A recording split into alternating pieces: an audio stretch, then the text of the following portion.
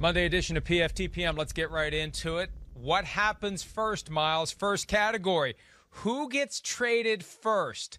Carson Wentz, Russell Wilson, Deshaun Watson. Who goes first? I feel like you're making me play a game of murder or whatever the third thing is there. Yeah, whatever the third thing is. Yeah, whatever the third thing is. It should be Carson Wentz, though, that gets traded first, right? Because Carson Wentz, I think, is the only one of these guys that's really immediately about to get traded. So I think when you look at it, we obviously know the rumors that he was supposedly supposed to be traded last week after the Super Bowl. I remember that was the reporting, and then obviously that did not happen, and it's apparently because the Eagles haven't been offered enough in terms of a trade offer quite yet. So I would say that Wentz probably gets traded first, then Deshaun Watson, and I don't see Russell Wilson getting traded. I don't see why they would trade him, because I don't think the relationship between the Seahawks and Russell Wilson is irreparable like I think it is with Deshaun Watson, Mike. Somebody in the industry who likes to stir a little crap from time to time texted me a screenshot of ESPN this morning, and it said at the bottom, Eagles expected to trade Carson Wentz in the coming days. Chris Mortensen and Adam Schefter report, and the question posed to me was, what's the record for most consecutive days that a trade is expected in the coming days? But it's been expected in the coming days for the past 10 to 15 days. I think the reality is, and I agree with you, I think Wentz is the first one to go. And March 19 is the practical deadline. Unless the Eagles want to pay Wentz a $10 million roster bonus and then say to the Colts or whoever the suitor is, we want more. We want $10 million in draft pick value for the money we've paid this guy, because now you only have to pay him $30 million over the next 2 years, not $40 million. I doubt that the Eagles are going to do that. I don't think Jeffrey Lurie wants to cut a check to Carson Wentz for $10 million. I think it gets done by the 19th. And I think right now they're just waiting for someone to come out of the weeds. It's a deadline-driven business. There's no reason to come out of the weeds now. There's no sense that a deal is happening momentarily with the Colts. I feel like the Colts are the only real destination. 2 second-round picks is what Ron Jaworski said the Colts have offered.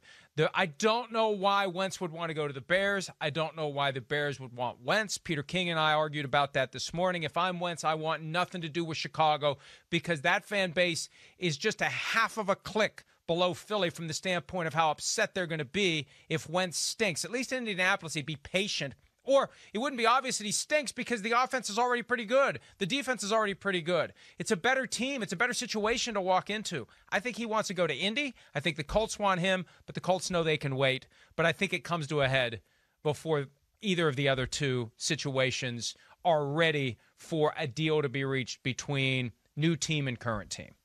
Yeah, and I think the fact that Wentz should want to go to Indianapolis is really the only destination, at least off the top of my head, that would seem to make sense for him. I mean, he's very familiar with Frank Reich is there. Press Taylor is now there.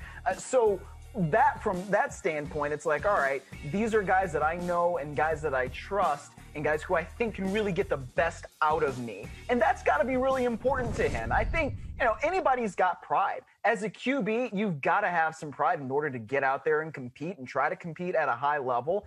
And if Carson Wentz has that, then he's going to want to go to a situation where he's going to be set up the best in order to succeed. And frankly, based on the way he played in 2020, where he took 50 sacks and led the league, even though he didn't play a 16-game season, I don't know why anybody else would really want him. I don't know why anybody else would say, yeah, I'll give you more than 2 first-round picks for this guy. He's not shown that he can play at a level recently enough that's going to tell you, look, yeah, I have a lot of confidence that he can get back to his 2017 level. I don't know why you would do that.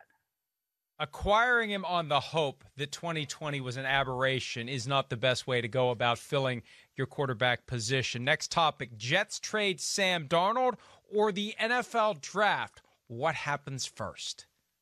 That's an interesting one because it just makes me think about the Arizona Cardinals a couple years ago and what they ended up doing with Josh Rosen, which was keep him until they picked Kyler Murray at 1, and then they still got a second-round pick for him. And I mean, now that we've seen Josh Rosen's career unfold over the last couple of years, it kind of seems like the Arizona Cardinals got back the best value they could ever possibly get back for Josh Rosen.